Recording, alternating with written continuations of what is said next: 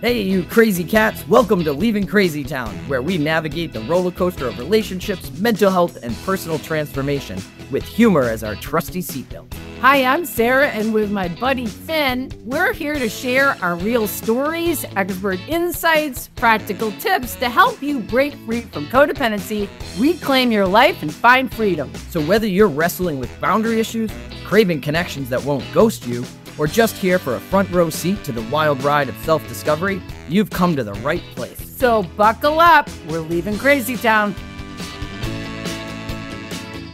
Hey, welcome to Leaving Crazy Town with Finn and Sarah. What are we going to talk about today, Sarah? We're going to talk about a very important topic tonight.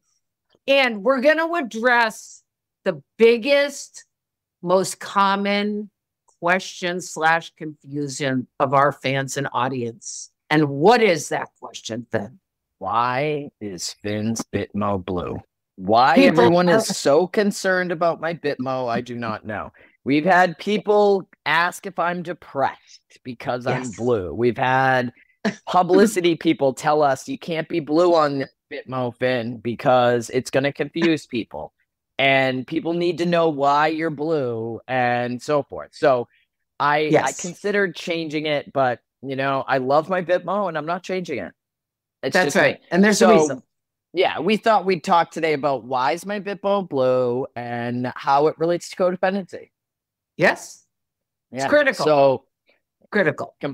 So critical. So I know before I transitioned to Finn, I found the Bitmo to be fun. It was a way to express myself. I got to create a male Bitmo, even though I was presenting female in the world. And what made that a little easier for me, and I was a little fearful of people's judgments, was to make my Bitmo blue. Like, I'm a blue guy. So I wasn't really like a man, you know, I was like an alien, a blue guy. And it gave me the freedom to express myself.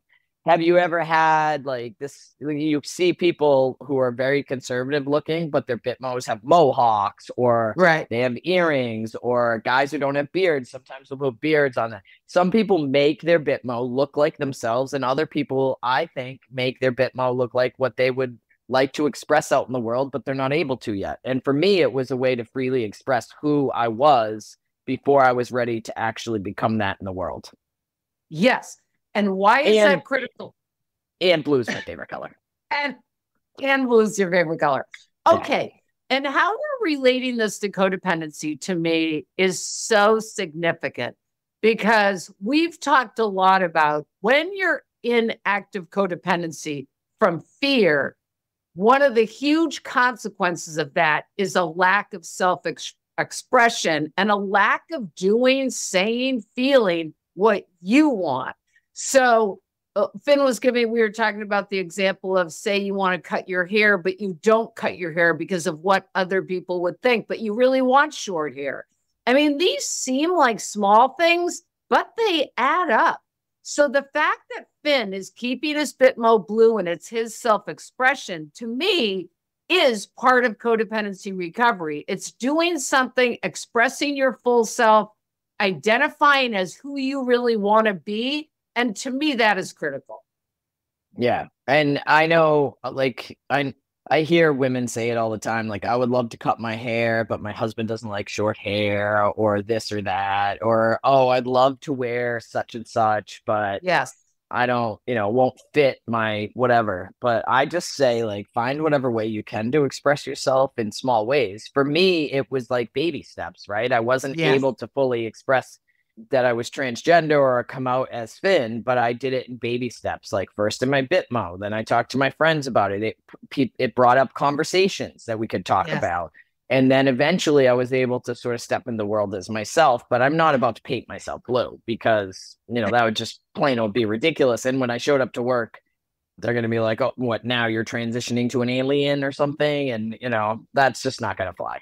But I think this is just so awesome, because I really think, the whole core we talk about a lot. Someone asked me last night in a group, what's the definition of codependency? And of course, there's a number of definitions if you Google it. My definition is really the inability to be who you want to be.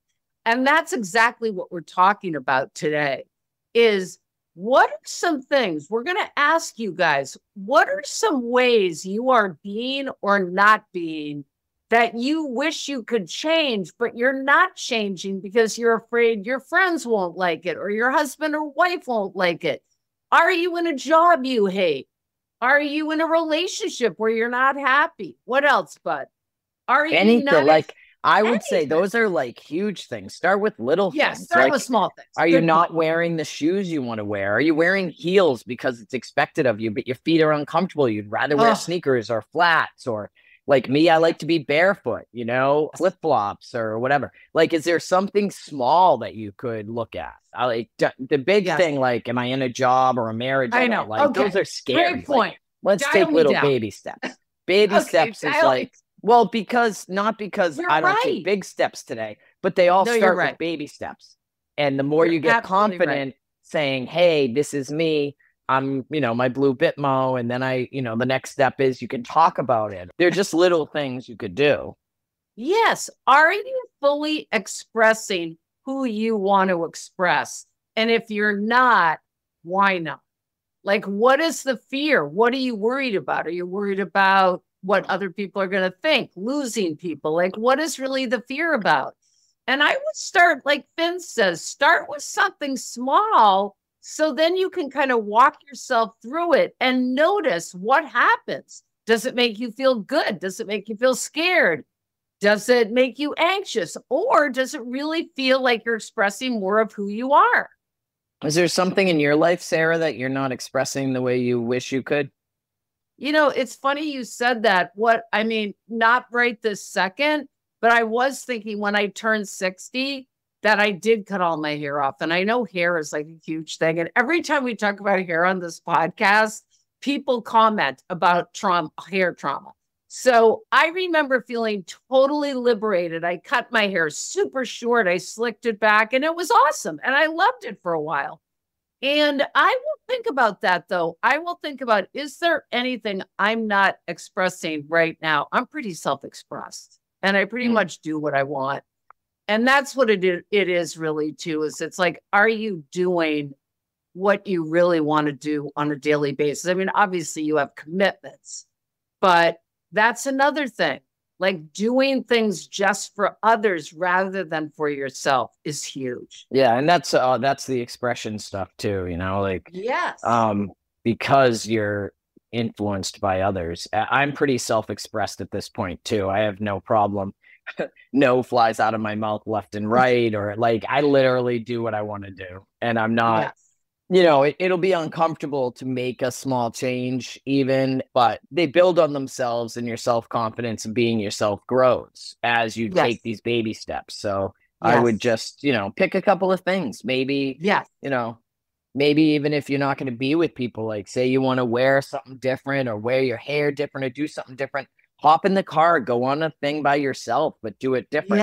Like gradually get out in the world. It's easier, I think, to express yourself around strangers than it is to express yourself around the people you know at first. So maybe get comfortable yourself. Yeah. Really good point. We're out of here. Right. You guys we're out of here. Come on. Like, fasten your seatbelt. Be do yourself. Something new this week. Be yourself. We love Be a blue Bitmo. Come on now. Embrace it. Embrace shirtless. it. Nobody asked why I'm shirtless. They just asked why I'm blue. I mean, we forgot to even address the shirtless thing. Okay. Another joy moment. We don't need to address that. It's just who wants to wear clothes. I mean, come on. Fasten your seatbelt. We love you. We're out of here. Thanks for listening to Leaving Crazy Town. We hope today's episode offered you valuable insights and tools to help navigate your relationships. If you found our discussion helpful, please rate, review, and subscribe to our podcast. And share it with a friend. Misery loves company, right? Stay connected with us on social media and visit our website for additional resources and updates on future episodes. Until next time, remember that breaking free from codependency is a journey, and we're here to help you every step of the way. And hey, if all else fails, at least you'll have a few left. So buckle up. We're leaving Crazy Town.